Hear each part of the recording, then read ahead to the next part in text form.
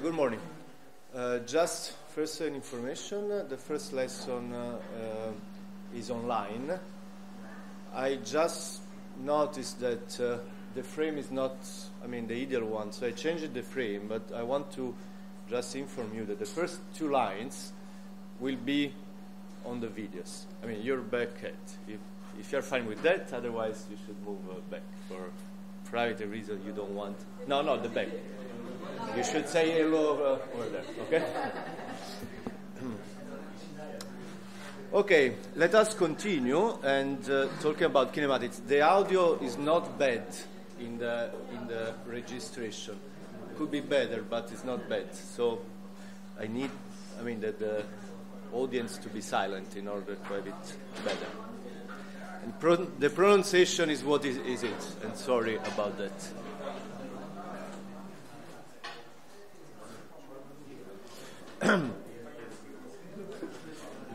So let us continue talking about kinematics. We saw in the first lesson rotation metrics and various kind of orientation representations. We will continue with the homogeneous transformation today. Just as a very brief recap, we need to build some bricks that will be used later on to represent the configuration of our robot. That is the first step in order to understand it and to move it. Sorry, you're making the lesson. Okay. The first step to understand the configuration of the robot in the space, and then to build a controller or some kind of algorithms in order to move the robot and to steer it the way we want. So we saw basically four kind of different representations: rotation matrices, then Euler angles, Z, Y, Z, and roll pitch AO, axis angle, and quaternions. And we saw a little bit the pros and cons of each of them, except for the last column that we will see later on. Today we are going to talk about first homogeneous transformations. See, it's really something that conceptually is very simple. We just need a systematic instrument in order to build up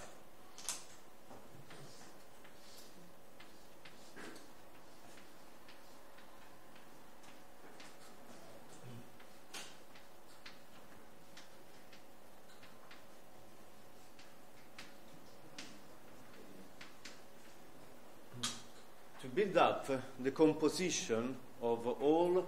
Now we can see that those are roto translations. So we have a rotation and translation.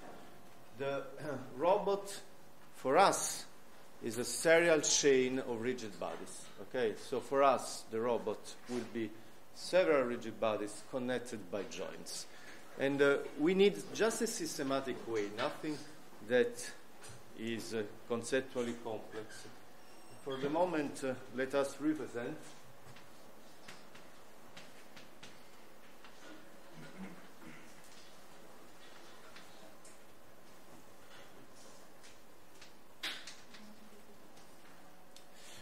if I have a point P that is written as P expressed in frame 0,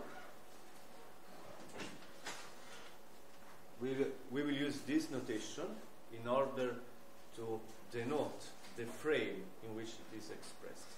And then we do have another frame, frame 1, okay? And we want to represent the same point in the two frames. So expressed in frame 0, this is the 3x1 vector representing the point coordinates. Expressed in frame 1, this is the 3x1 vector representing the point. And if we also know the point connecting the origin of frame 1 with respect to the origin of frame 0 expressed in frame 0, so this is the notation, we can easily write that this vector is simply given by the sum of those two vectors, but the second one, expressed in frame 1, need first to be rotated in frame 0. So this is basically the relationship. Okay? Just to memorize, here you have frame 1, the frame in which this vector is represented, and this is the rotation from frame 1 to 0. Okay, so it's just a way to memorize the convention. Now, if I want to explicitate P expressed in frame 1 from this relation, I need first to multiplicate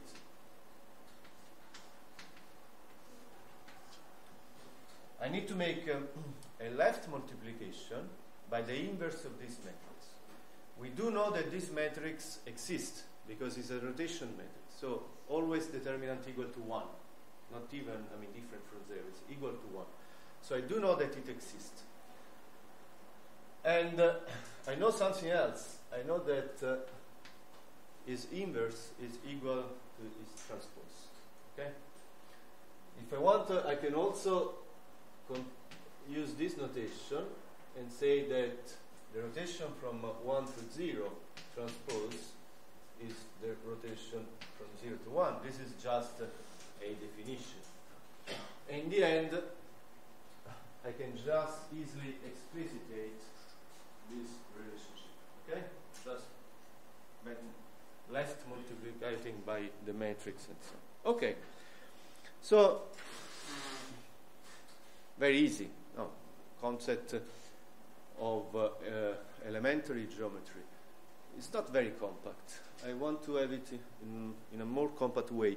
We will use a lot matrix multiplications in robotics. So let us try to avoid to have the sum of those two terms. Let us try to have it, this roto translation, expressed as the multiplications of a matrix by a proper vector. And this can be achieved by defining a 4x1 vector that is just denoted as homogeneous vector, where the first three components are the same as P. And then we add 1, constant. 1 is always 1. Okay? And we define an homogeneous transformation matrix. This homogeneous transformation matrix is a 4x4 matrix, and the last line of this matrix is always constant.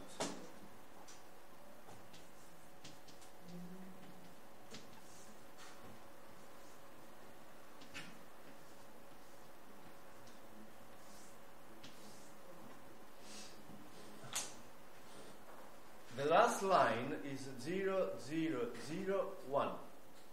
The way it is written there is formally correct, in the sense that 0 boldface is a vector of all 0 elements of proper dimension. Proper means that it depends from the formula we are using. Okay?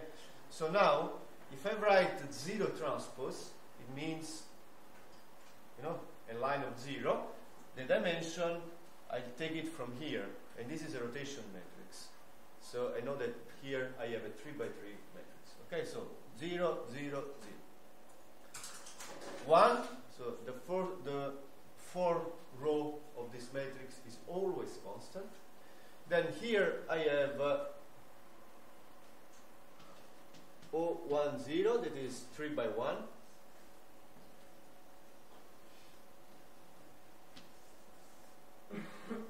And here I have a rotation matrix. Okay? So why it is convenient to have such a 4x4 matrix? It is just a way to have a compact computation of the roto translation. So now, if I just make the matrix multiplication, matrix by vector, I just have the homogeneous representation of P in frame 0 is equal the homogeneous representation of P in frame 1, and then there is this homogeneous transformation matrix. From the notation point of view, this is the same as a rotation matrix. Okay? So we achieved just a compact way to have a roto translation that is similar to the sole rotation. Okay? This is the very simple scope that we achieved with the homogeneous transformation matrices. Nothing exciting. If I want to make the inverse transformation from the symbolic aspect, I just write I just reverse the role of the two frames. 0 and 1 now, it will be I and j in a generic case. But obviously, from the mathematical aspect, I need to compute the inverse of this matrix. Okay? So, A from 0 to 1 is, we have defined 1 to 0. So the inverse, and we can easily understand that this is the inverse. Actually, I'm not going to make really the inverse of the matrix. I'm just going to read it from here, okay? Because here, if I read this one, I can understand that this is the inverse. The rotation is just, the inverse of the rotation. The last line is always 0, 0, 0, 1. And then here, we do have the vector connecting the origin of the two frames, but with a proper sign and with a proper rotation. But conceptually is always the same. Okay? So the similarity with the rotation does not go until the fact that the inverse is equal to transpose, because it's not. So the inverse is different from the transpose. It's very, very simple computation. But now, what is useful is that if I have several frames connected to one each other, and I want to represent a point that I know its representation in frame n, I know all the successive roto translations, it is very compact to have it, the representation of P in frame 0. I just have to multiply as if they were rotation matrices, A01, A12, and so on. Okay? So you will write, the code to do it in the first practice lesson. You will see that, it ends up in writing very small function with a few number of lines.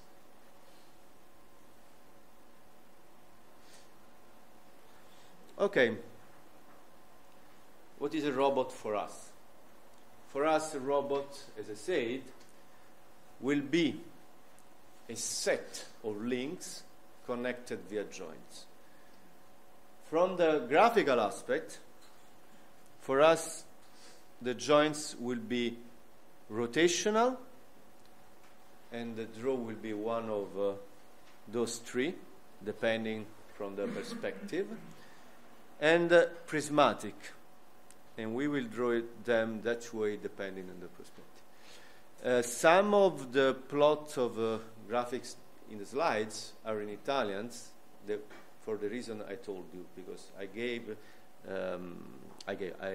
received the material from the textbook of Bruno, and some of the plots, are already there. It's not they're not vectorial graphics files, so, but rotational and prismatic. Okay, you can do it. Okay, so what is a direct kinematics? The direct kinematics is the computation of the transformation from the base frame to the end effector. As I said, we will work with a serial chain we will work only with the open serial chain in this class. What is an open serial chain? This is an open serial chain.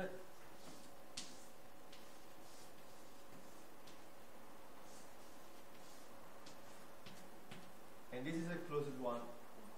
There are good reasons to have a closed one, especially for mechanical reasons. But we are not going to cover them. In textbook, closed chain are considered as well. Okay? If you can, you can appreciate that here there is an additional constraint in the sense that you have two motors here, one, and then they connect here. So you need to apply an additional constraints that here they have the same coordinates. But we are not going to study here. No. Okay? What is the degree of mobility of my robot? If I have a simple pendulum, let me say that this is a robot. It can rotate around this axis. What is its degrees of freedom? So 1. Clearly, you can have only one movement.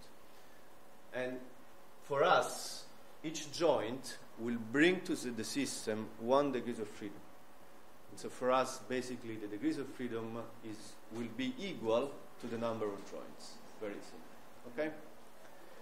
We will study rotational and prismatic joints. We will work only with rotationals in practice. Okay, so the project and the code will be written only for rotational joint. It's nothing different. It's just simpler from the programming aspect.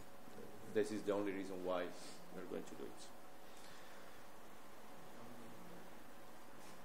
Okay. So this is direct kinematics. Graphically, with this symbol here, I just want to underline, I do know what is the joint position.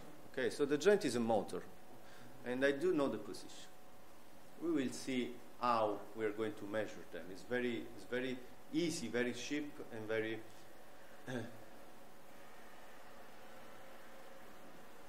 it's a good measurement, high frequency without noise, without troubles of any kind from the measurement aspect. And I do want to know what is the end effector configuration or pose. What does it mean? I do want to know what is the end effector configuration. I want position and orientation of the end effector fixed frame. Okay? If I say I want to know the configuration of a rigid body, it means I want to know this, a frame attached to the rigid body. Okay? So I do want to know the configuration of the end effector. Let us first reply with the intuition. Is it complicated or not, what I'm asking for? I know the base frame is fixed somewhere on the table or somewhere that doesn't move. Okay, for us the earth is flat and does not rotate. Okay, for several other people it's like that. And here I have a first joint that is rotating that way. I know the angle, so it's very easy because I know the length of the robot. Yes, it is a data of the data sheet. So from here to here is just a matter of using one homogeneous transformation matrix. Nothing that can bring some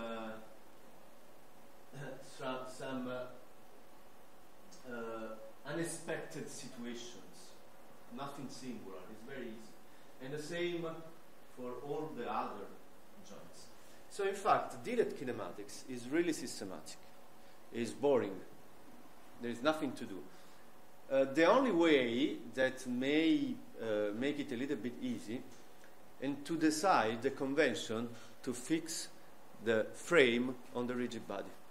This is the only way, because if I have here, I put the frame casually, randomly, okay? Just in the middle of the link, a little bit close to the end, here, exactly on the end. What if you put the frame in another way? This is fixed to this link. Which one is better? No one is better than the other. It's just a matter of a convention. So maybe only the last one, we may agree that it's better to have a vector pointing out for some reasons. But for all the others, there are not specific reasons to prefer one fixed frame to the other. And so the community came up with a convention that we are going to see, the Dynavit-Artenberg convention, how to define the linked fixed, body fixed frame.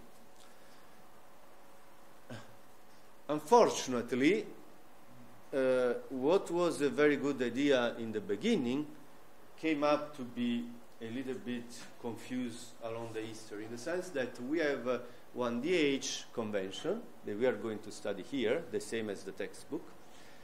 And then in the literature there is a modified DH convention. But what is worst is that the community that used the modified DH convention does not call it modified DH convention. They just call it DH convention, the same. Okay. So with the same name, we have two different conventions. And in addition to that, each single company that build a robot use its own convention. Okay? So what does it mean? That we are going to study something that will help us in understanding where to put a body fixed frame. Whenever you're going to use material from someone else, coming from another lab, or PDF file taken from internet, or an example in MATLAB or whatever, pay attention at the convention, because you can have certain numbers. This is 40 centimeters, and you feel confident of the way you read this number, but maybe it refers to something different with the same name. Okay? So let us start with our convention. Basically, what we are going to do today is to compute. This is a base frame. This is an end effector frame. And base frame, from now on, will have the subscript B and the end effector E. Okay, so we want the position, the vector connecting the origin, from the origin of base frame to the origin of the end effector fixed frame, expressed in base frame.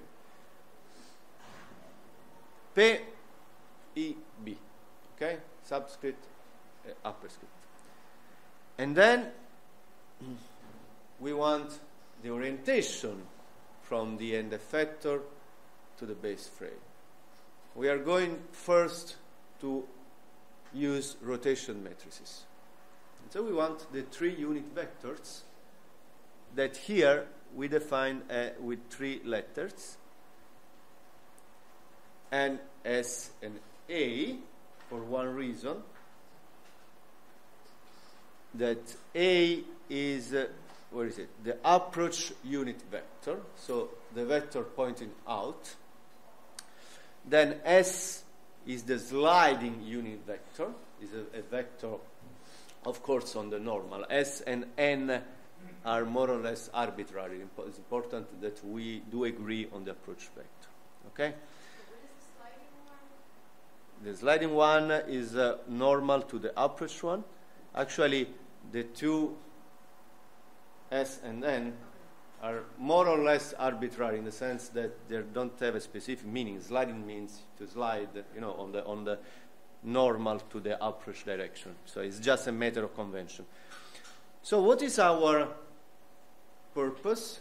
Is to find the homogeneous transformation matrix T from E to B. This is our purpose. Okay? Here, nothing new. We just wrote the rotation matrix in terms of the 3 unit vectors. Okay? As we did the very first day with the definition of rotation matrix. From the computational aspect, you will have to write a function, MATLAB function, where the very first line will be, okay, the command function, we will see, the output, a certain name, T, equal direct kinematics, Q. What is Q? We haven't defined Q. Q is a vector of joint variables. Let me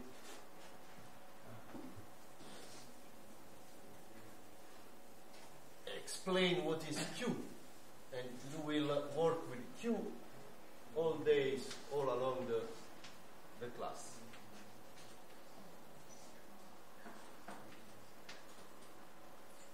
Planar to link. Okay, every time that you need to visualize a concept, just start with the planar to link. Okay, if you need to visualize something in this class, and then eventually you go on a full dimensional case. But to visualize, let us start in that way. This is a certain configuration, approach, sliding, for example. Okay, this is the approach. This is the base frame. I do want to compute this vector position and the rotation from here to here. Now, the joints are those 2 motors here. We can move the robot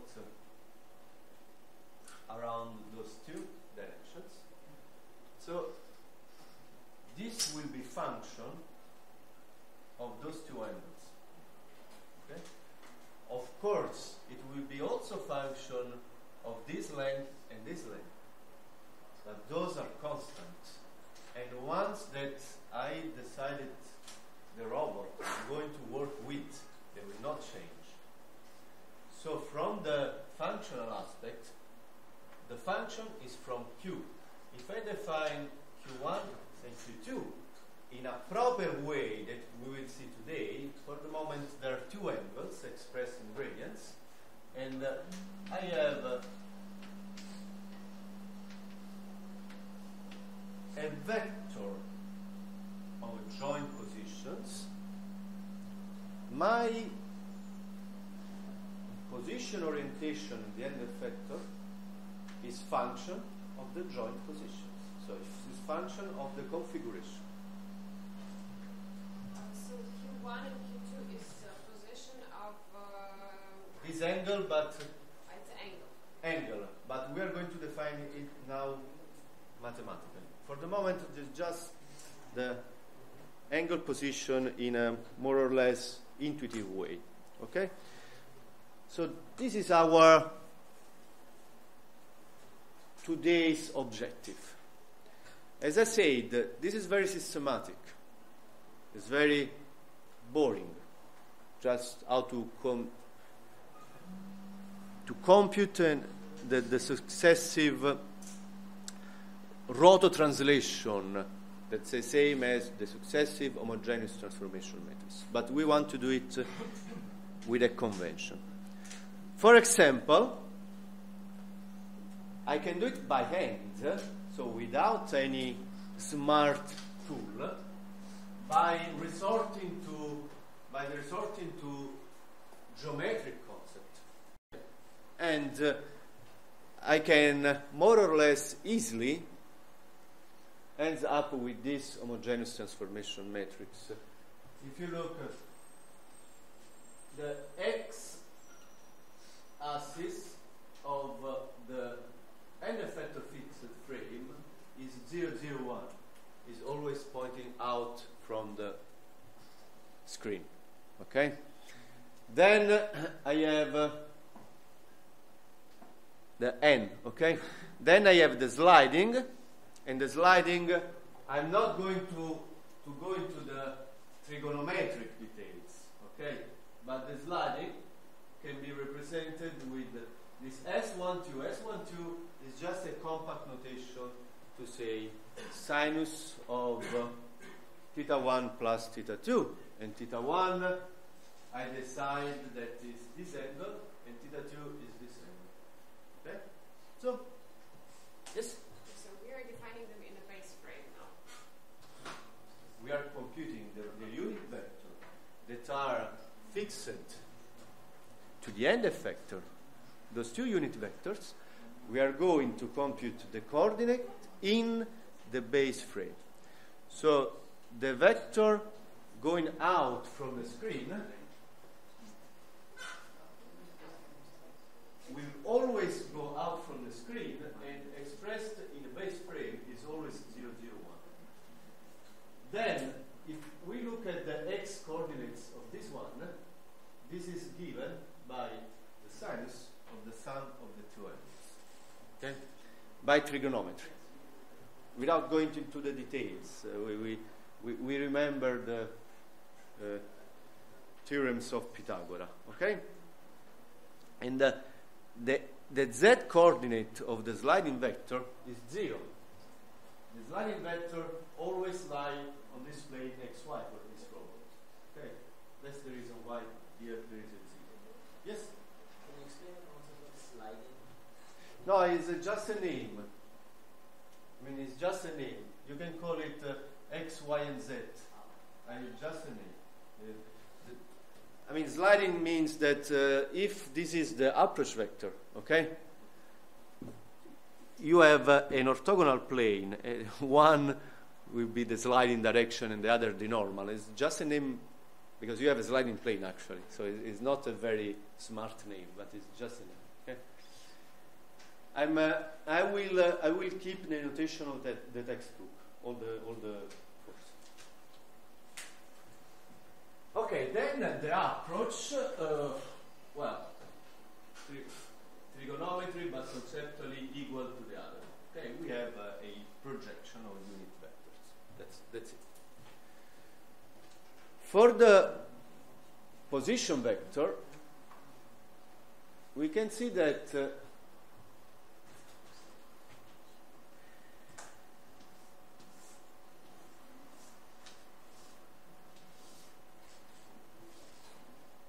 we can compute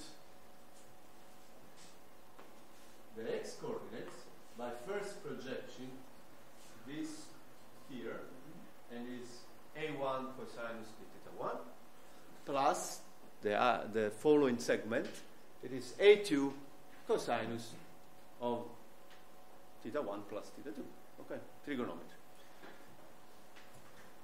Y coordinates, then 0, because the end effector position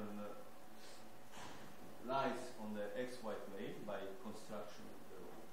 And this is always 0, 0, 0, 1. Can never change, because due to the definition of homogeneous transformation matrix. Okay, but we can do it by hand for this very simple structure. But in that way, it's more or less useless, because we are not going to work with planar robots. We are going to work with the 7 degrees of freedom robot.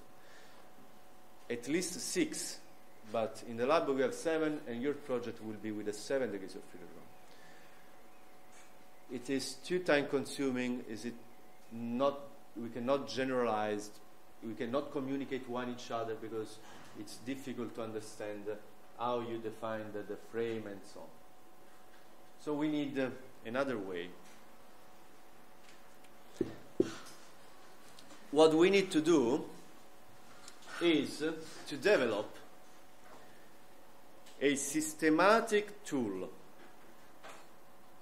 A systematic tool means I want to be able to make this systematic. What does it mean? The rotor translation from frame 0 to frame 1. and then from 1 to 2, and so on. If you look at the dependency of the function, here I have a bold face Q. It means that this function depends on all the n joint values. Okay? As we saw. The n effector position orientation depends on the values of both the two angles for the planar. But here, if you look at the successive rotor translations, there is only one joint value. So we are building up a systematic way where each joint will provide us a rotor translation. And if we do in a smart way, we can have each homogeneous transformation matrix defined in the same way, systematic and easy to use.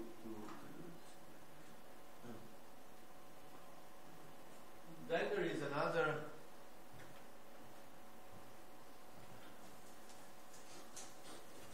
the last line of this slide says something a little bit unclear. Why? Here I have the transformation from n to 0, okay, function of Q. But here I have the end effector frame and the base frame, function of Q. And then I have two additional frames. Let me explain easily why.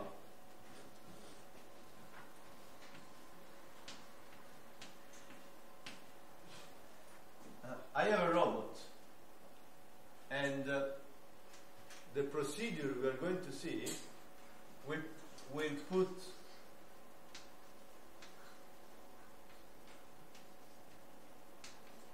one frame attached to each rigid link and one base frame. So 0, 1, 2, 3, up to n. But then over there I have two additional transformations. Basically, those two transformations are application oriented. It's pure engineered. If I have this robot and I put it on a table, I will probably have some work to do with some other devices, and so I will have already a base frame on the table. So here I will have another frame, and the transformation from this to this will always be constant. And this is the reason why there is not dependency there.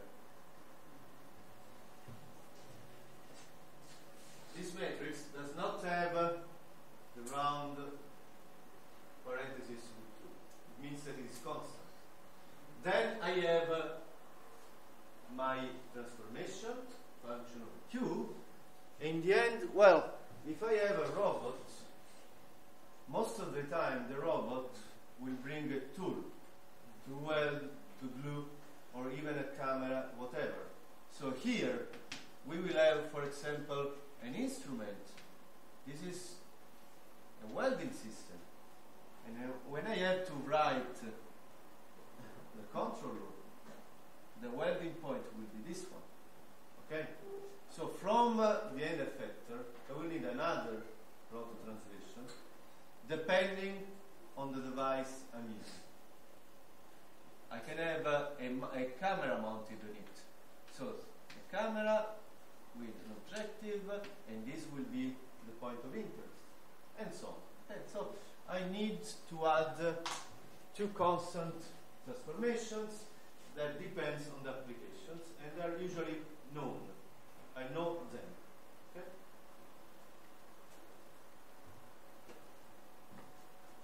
What happens if the tool also have a degree of freedom? Well, it means that you consider the degree of freedom as part of the robot. You can have pan tilt camera, for example. Okay, so in our lab we have the two MOVO humanoid robots, and on the torso you have a Kinect. The Kinect has two motors with pan tilt. So pan tilt means the two degrees of freedom that you have sometimes in cameras, in video camera. And for us, those are part of the robot. So in the end, the sensor does not have degrees of freedom, because the one that it eventually has, they are part of the robot. Okay?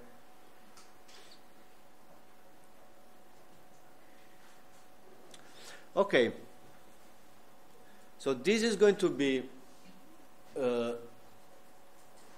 complex from the notation aspect.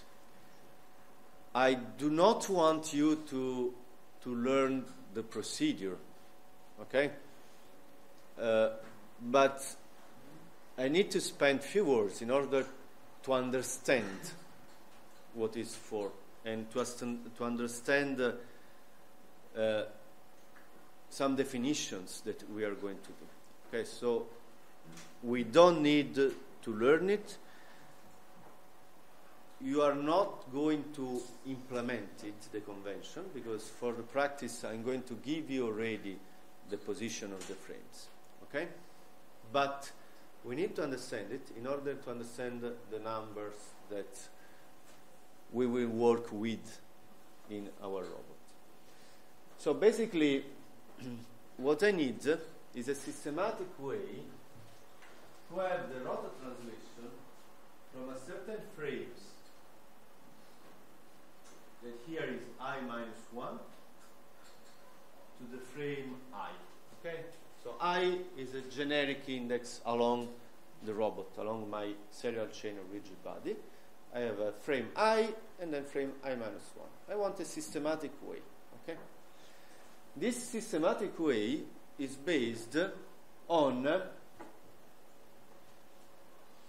two rotor translations of fewer degrees of freedom.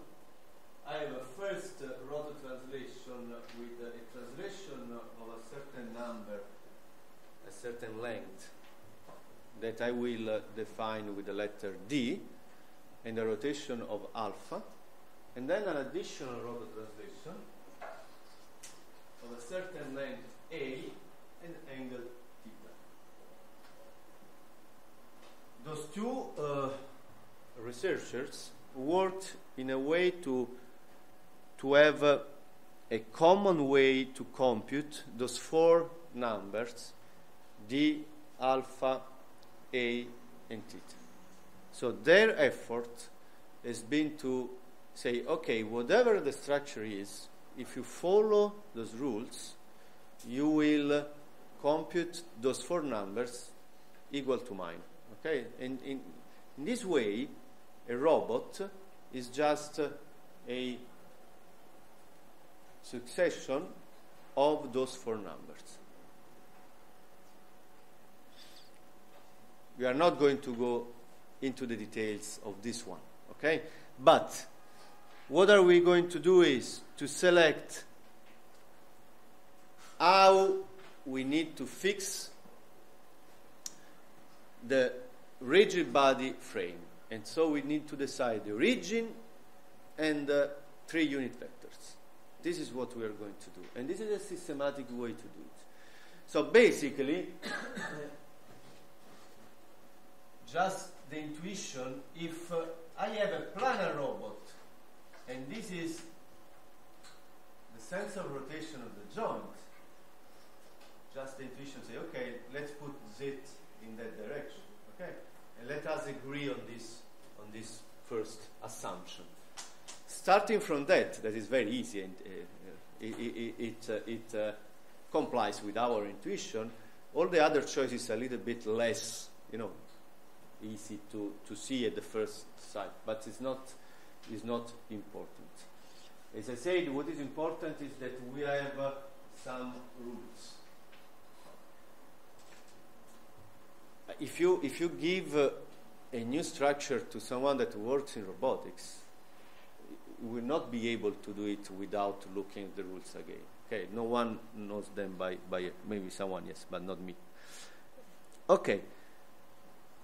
DH convention brings up to some DH parameters. The parameters are what represent really the kinematic of the robot, so the structure of the robot. And the parameters are those four numbers.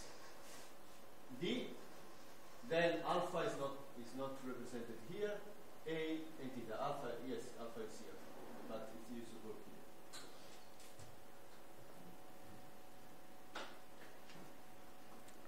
those 4 numbers are what you need for each single homogeneous transformation matrix. And then the added value of this convention is that actually you have 3 of those 4 numbers that are always constant. 3 because they are A and alpha. Then, if you have a rotational joint, D is also constant, and theta is actually the joint value, the joint variable. The opposite if you have a prismatic joint. D is the joint value, and theta is constant. So this is very useful, because now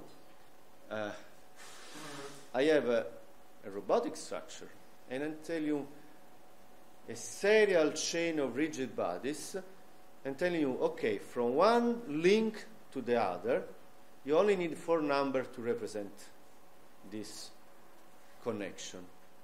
And those 4 numbers, 3 are constant, and 1 is at the joint variable. Okay, so I'm simplifying a lot the way I'm representing a robot, and I'm doing on a common knowledge, a convention, actually. Okay, so those 2 homogeneous transformation matrices come after the definition that we skipped. So the value of those elements, we are going just to ignore them, is not important. We compose them, and we have this homogeneous transformation matrix. But now I want to read a little bit this matrix. To go from frame I minus 1 to frame I as function only of the joint I, this is the expression. Let me read it. The last line is always the same, constant by construction, no surprise. Then cosinus theta I. If this is a rotational joint, this is just the angle of the joint. Okay? Minus sinus theta I cosinus alpha I. Okay, sinus theta I the same. Cosinus alpha I is constant, depending on the structure. Okay? So for the rotation part, I only have alpha and theta. Alpha constant and theta depending on my configuration. For the translation, I have the 2 lengths, A and D, and theta. What is important is that here I have the 4 parameters of the link I. Okay? Only the link I. One is moving, and it will be the joint, and the other are constant. If I want to write a program, this will be the same for all the links. I only need to tell to the function the DH parameters. But then I have 4 lines that compute the homogeneous transformation matrix. So very systematic, very convenient to write code. Excuse me, by link you mean a rigid body? Yes, link and rigid body is the same. When I want to underline the physical aspect, rigid body. Link is the piece of robot, let me say, but it's the same. Okay, operative procedure. There is an operative procedure. Okay, we can read it line by line, and we can put all the frames on the correct place. We are going to have 10 minutes, so at 10:05 we will continue by looking at some robotic structures. Okay?